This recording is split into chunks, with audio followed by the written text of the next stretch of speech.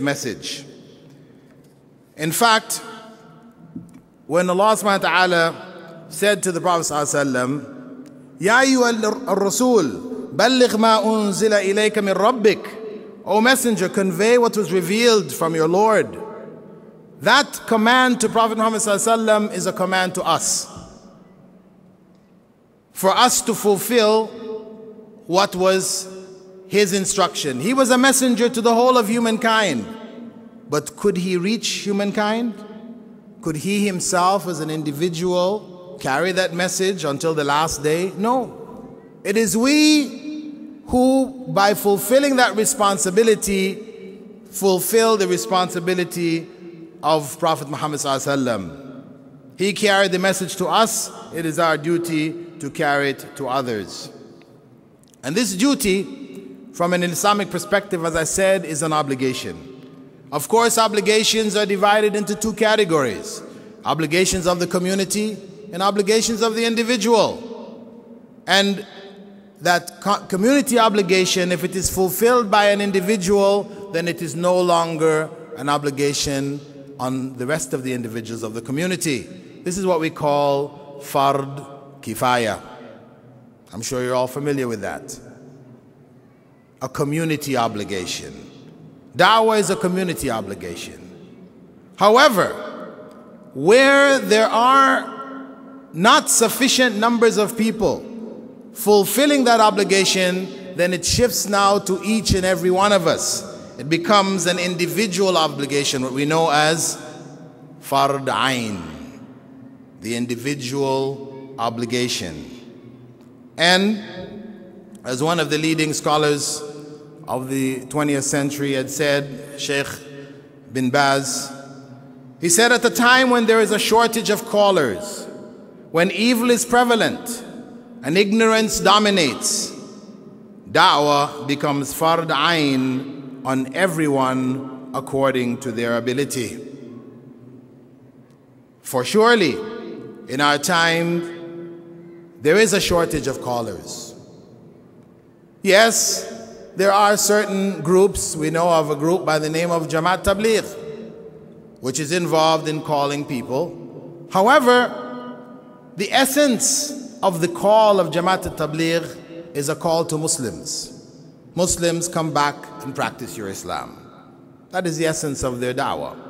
And that is based on a philosophy that you need to clean up your home. However, the methodology of Prophet Muhammad ﷺ was that he called non-Muslims to Islam throughout his life.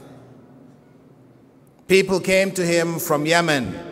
They came from other parts of the peninsula, coming to him, and he was carrying that message directly to them. He sent his own companions out, Mu'adh ibn Jabal and others, to Yemen and elsewhere to carry that message to the non-Muslims, though there were already Muslims in the peninsula.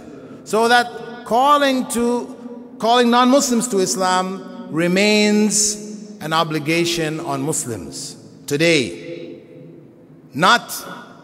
which has not been taken up by the mass of Muslims. It is something, for the most part, we have become very lax with. Many of us who are immigrants here to Canada, we came here for a piece of the Canadian apple pie. There's the American apple pie and we have the Canadian apple pie. So we came for a piece of it. And, you know, whilst we're here, we do gather together, we build a few mosques, we set up a few schools. But the responsibility of da'wah, we don't do. And the reality is that if we are not making da'wah to the people of this society, then they're making da'wah to us.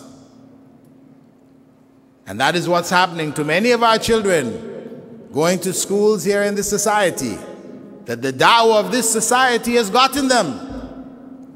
They are being drawn in, sucked into the system, a system which unfortunately has become very corrupt, about which my brother Abdullah Hakim Quick was speaking earlier in Jummah, that we need to stand up for that moral ideal.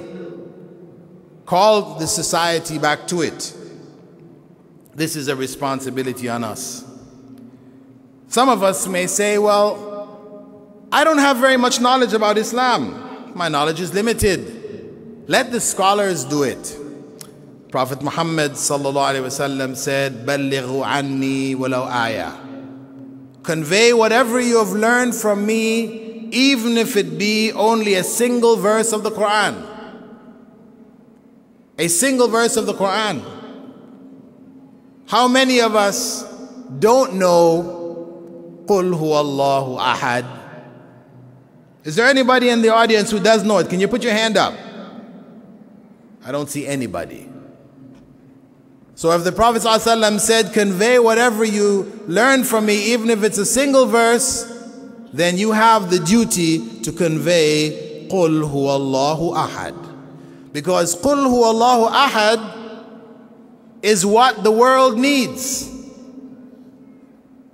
Say, He, Allah, is unique. Ahad.